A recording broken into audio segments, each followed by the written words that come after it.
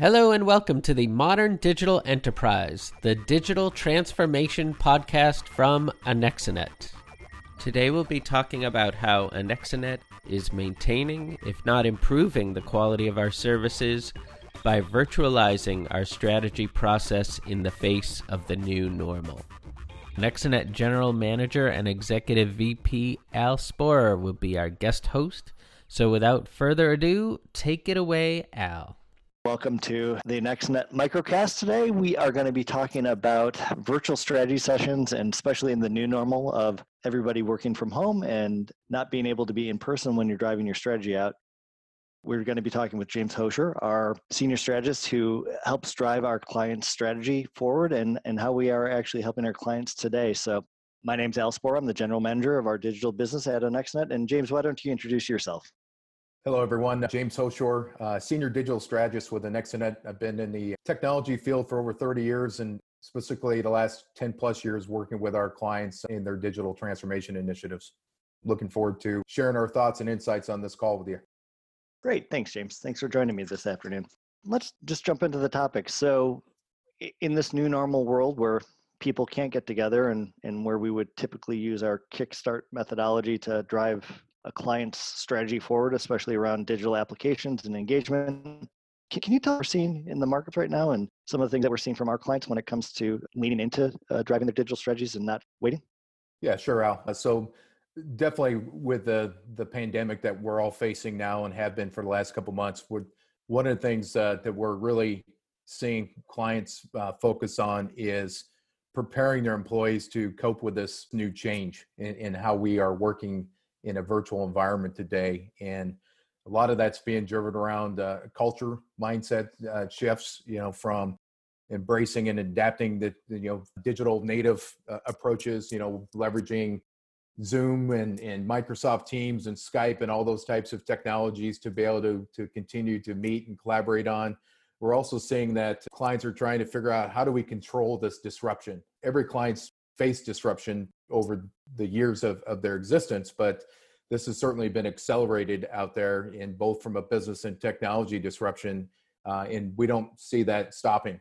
This will continue to be the norm here, at least for the next 6 to 12 months. And so a lot of our clients are kind of restructuring themselves or putting in what they call transformational management offices. So folks that are dedicated to accelerate a lot of the initiatives that they were focused on maybe later in the roadmap to help mitigate some of the issues and challenges with a virtual workforce and interacting not only with employees but even customers and partners in this new virtual world. So we're seeing that IT and business are really starting to become more consolidated and becoming partners with one another instead of IT being just a service provider in everyday's organization. They're becoming true partner, and they're really focused on trying to drive value to the organization and making sure that they are aligned. And I think IT's also taking a step back and looking at their strategic roadmaps and figuring out what do we now have to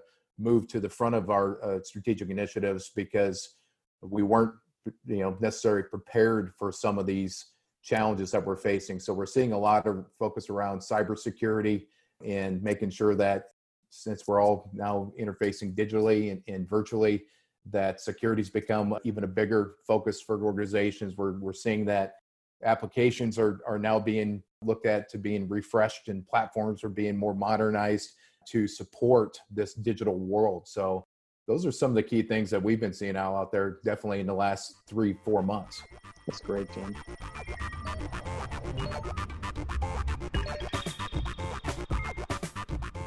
So just as we were coming through February and early pre-COVID, as we saw it starting to build, we had the ability to engage with a number of our clients to help drive their strategy, especially when it came to customer engagement applications and maybe some new business lines that they wanted to go digitally, and really lean on our offerings around kickstarts and the methodology that we go through ideation and value creation and road mapping. And those were always done in person. And clearly, as the month of March came along and we were unable to go out and do those in person, we were still able to execute some of those strategic offerings with them. And Do you want to tell me a little bit about, maybe some of the objections that we had from our clients on how we would do that, and then maybe how we overcame them, and then we'll kind of dig into some of the opportunities that we see going forward around doing, virtual strategy and leaning into the current environment that we see today.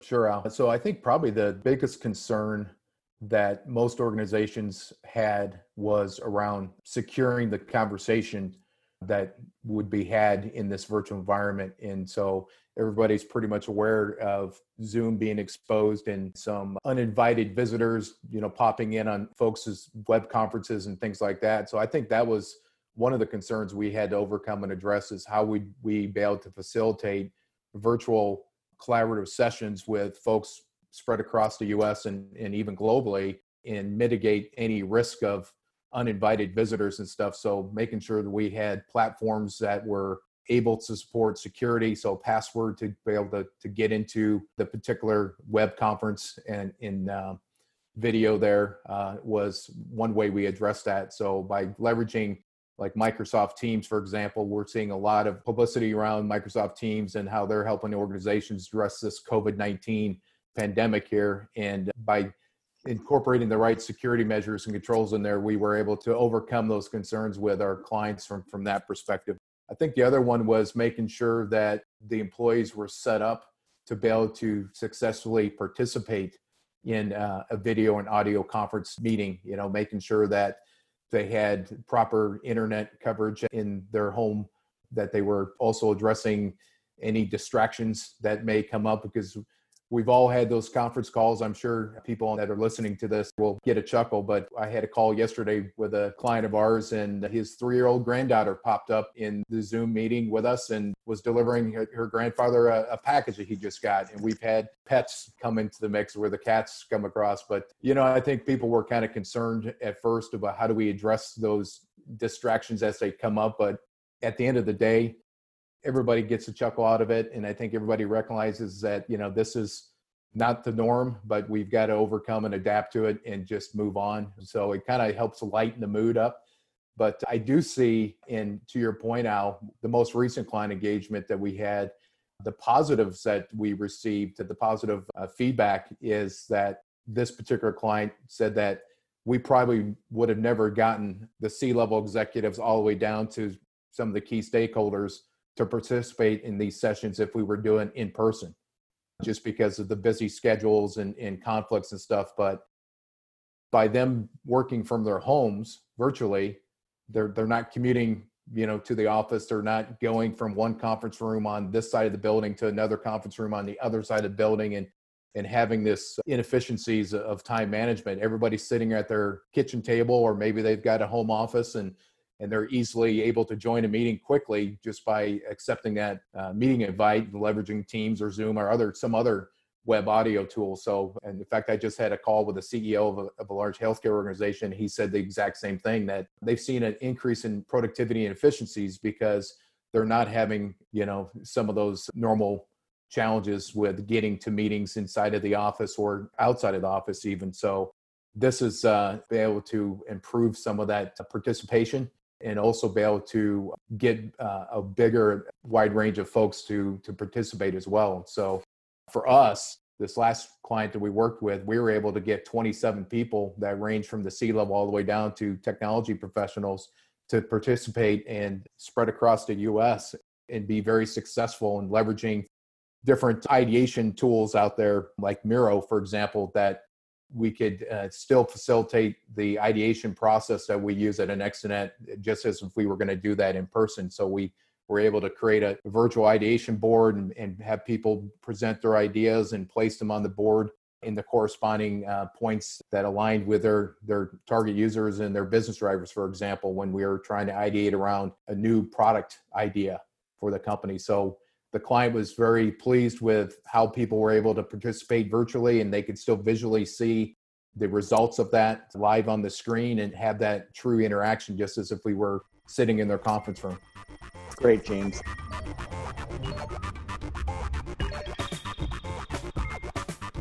Let me dig into that on a couple points. One, the process that we go through, our methodology is very interactive. So, a lot of that interaction is done face to face. As you said, it's very visual. We, in a typical process would use stickies and other tools. And then when we get to the POC or the clickable demo that we create, again, another highly interactive and typically, high participation effort. So two things that I just wanted to hit. One, how was it to facilitate a large virtual group? Because even in a normal scenario, that's a large group to facilitate both in person and virtually. And how do you, my first question is, how did you facilitate that? And the second one is, how were the tools and how do you think that both you running it, from your lens of an employee and the rest of the team from Anexinet running it, viewed the tools and the process? And how do you think the client viewed it? So, again, how did you manage participation? And then, how did you think that the tools themselves lend them to create both that interactive and visual pieces of the work that we do? Sure. So two really good questions there. So we'll start out with the facilitation. For me, I'm used to facilitating meetings, whether it's physically in person or even virtually via tools like Zoom or Microsoft Teams and stuff out there. So for me, it wasn't so much of a challenge. For our customers, for the participants they had on their side, I think it was challenging for some because they hadn't been involved with using these types of tools and technologies to have meetings, especially ones where we're sharing a screen and using tools to do ideation or to evaluate existing applications and so forth. So what we did to help ease that adoption of these tools and stuff is we actually hosted a quick 15-minute introduction to these tools and to the frameworks and the processes that we were going to use through these facilitated sessions. So we took some time up front to make sure that all the participants were comfortable with the tools. They knew how to use the chat feature in the tool to be able to raise a question without interrupting the facilitator. We would make sure that we took the time to pause after certain statements or discussions and allow people to ask questions or provide some additional comments and stuff. So you just have to be a little bit more conscientious about, you can't physically see somebody. And so taking, extra steps just to pause every now and then to make sure that people have the time to raise a hand or to address things that are raised in the chat. So from a facilitation, it's just a matter of making sure people are educated on how to use these tools and how we're going to, interact through this. So setting the proper guidelines up front was key. And so we actually sent a list of kind of rules and guidelines, if you will, or best practices to all of our clients, participants ahead of time so they could read through that and see, here's what we're going to do, here's how we're going to do it. And then again, we reviewed that right at the beginning of the session there and walked through the tool itself. So once we got past that first meeting in educational and introduction to these tools, it went very smooth and seamless. And in fact, everybody was really geeking out, if you will, about how we could do the different things we could with the technologies out there.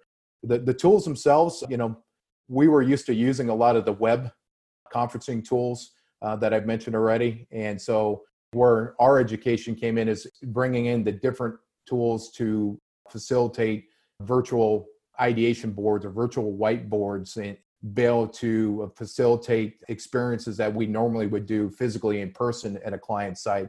And so for us to be able to quickly ramp up on how to use those tools and make sure that they're going to drive the desired outcomes for us and our clients, we were able to quickly do that with the tools today. And most of the tools that we found out there have evolved quite a bit. And so in fact, we found out that some of the tools that we end up using were already being used by our clients. So that was even a better win-win for us because there wasn't an education that we had to do with all of our clients, but with the ones that we did, we were able to educate them quickly as well through our own education that we went through. That's great. Thanks. And having had the opportunity to support you on some of these kickstarts, I know one never breaks the rules that James Hoshor puts together. So I'm sure our clients followed the rules to a T because the consequences, I'm sure, were swift and mighty.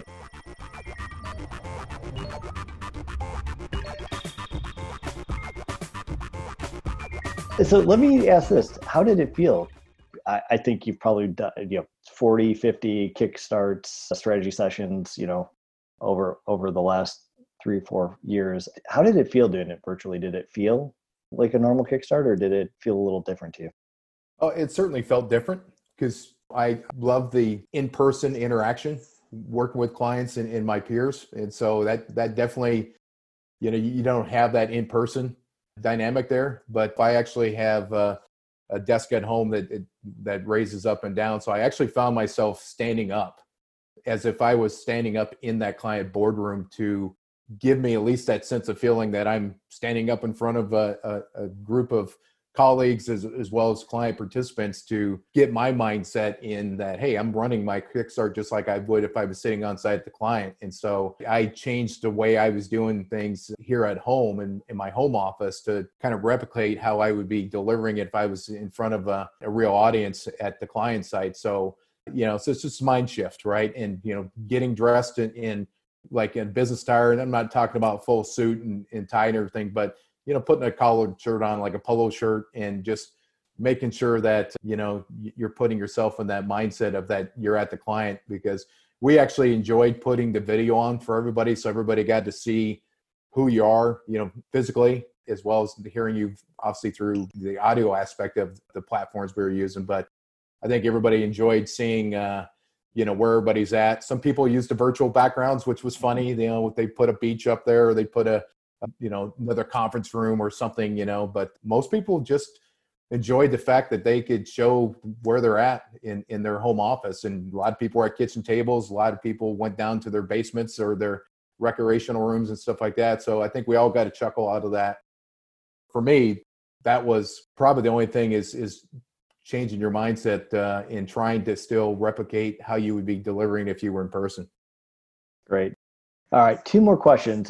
First one is, how did the client perceive the deliverables, and were they of the quality that when we do them on site? Did they perceive them the same way? And how do you think the executive readout and next steps went compared to an on-site one? Well, certainly the quality deliverables were just as good, if not better, than what we would deliver anyway in our Kickstart process. And I say they might be a little bit better because we were able to spend even more time reviewing them with a client, again, because we're not having to commute to a client site or back and forth from their office to the hotel and things like that. It was easier to get people to participate on these web conferences and to schedule impromptu meetings as needed to make sure that we had the clarity needed to provide the right recommendations and so forth. So I think this, definitely lent itself to making sure that we even had a higher quality than what we normally would deliver. And that was well perceived by the clients themselves. And I think the clients enjoyed the framework in which we use and how we facilitate, and the way we involve the clients in all levels of stakeholders. They really saw a lot of value in that. And they appreciated that we were able to facilitate it to drive synergies and a shared vision across IT and the business folks. That was definitely well received by them.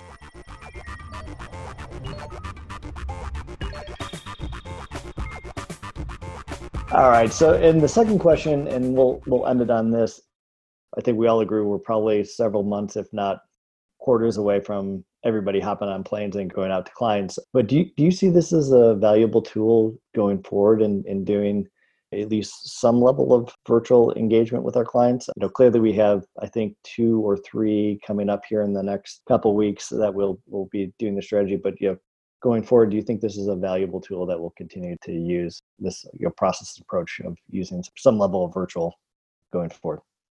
Absolutely, I do. And I think that was validated through discussions I had this week with both existing clients as well as prospective clients that we were talking to about how we can come in and still help them deliver these types of engagements virtually. And these clients that I've spoken to, like even the one I referenced this morning, they've already seen how this has made them become more efficient and effective because of being able to quickly jump on a Zoom call or a Teams meeting and be able to be more focused, and they're not being distracted by hanging around the water cooler or commutes or the craziness that sometimes office environments can provide there. We've certainly seen it being more effective. I think also clients are going to be more willing to adapt this because of eliminating travel costs. That was another comment. I had a client I was speaking to yesterday. They're seeing that significant savings in doing their customer engagements virtually now and not having to put people on a plane for a 1-hour meeting that may cost them $3,000-$4,000, for travel costs, from airfare to hotels to car rentals to eating out and Ubers and et cetera, right? So I think clients are seeing that they can be successful doing this. And this is going to be, I think it's going to be adopted into the way customers will go forward and organizations will go forward to transact their business. It may not be 100% because I still think everybody believes there's a strong value to be gained by doing in-person meetings. But I think we're also going to see that this will become certainly more part of a process, at least at the initial part of engagements, whether it's across the organization or externally with partners or customers and so forth. Yeah, that's great stuff. Yeah, and I think what we've seen, and I'll just go back to the first question, participation by our clients in these, in our strategy sessions, the level of engagement is a lot. We expect a lot of our clients, but they're not always in one spot too. So I think the ability to get more participants, like you said, involved in these things at a lower cost is going to continue to be a major theme that we'll see going forward here, even when we do start traveling. So, well, James, I really appreciate the time this afternoon. Thank you. It was great to talk to you. Always good to catch up with you. And I look forward to the next time that we get to have a chat on this topic. And for the audience out there, you guys all have a great afternoon and hope you enjoy the content. Thank you, everybody, and have a great afternoon. And thank you for tuning in to another episode of the Modern Digital Enterprise, the digital transformation podcast from Anexinet, part of the Anexinet podcast network. Be safe, be healthy. Bye-bye. As a leading technology consultancy and reseller, Anexinet helps clients provide a complete digital experience for customers, employees, and end users. We accomplish this through our holistic approach, which encompasses all aspects of today's digital journey, end-to-end. Anexinet partners with top technology vendors like HPE to offer products and services that enhance the digital experience across customer engagement, enterprise mobility, cloud and hybrid IT, and analytics. Because great digital experiences rely on the smooth operation of all interconnected elements. From strategy through execution, we deliver custom multi-channel applications, including web, mobile, chat, and voice. With self-service apps for customer loyalty and enterprise apps that streamline internal processes, now you can reimagine legacy applications to propel your business forward.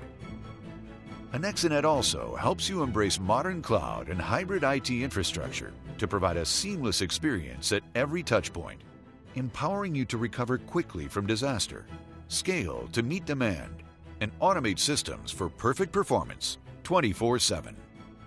And to maximize your competitive advantage, we ensure you always deliver the best experience possible by continuously honing your digital solutions through data-driven insights. So, how do you know if your business has what it takes to provide the complete digital experience? One that sets you apart, maintains competitive edge, and turns users into passionate fans? Simple. Just give us a call. Together, we can deepen engagement and make every digital experience remarkable.